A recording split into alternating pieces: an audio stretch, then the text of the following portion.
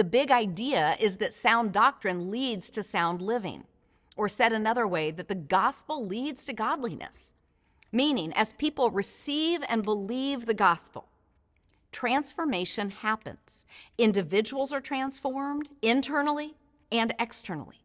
We are sanctified. We are conformed more and more to the image of Jesus, meaning our affections are reoriented.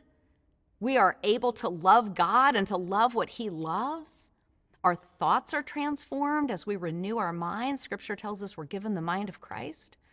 And our behavior is changed. The fruit of good works, you'll see that especially in Titus, will be evident in the lives of believers. And this, the internal and external transformation, is what Paul calls sound living, godliness. And sound living impacts not just individuals, but also churches and entire communities.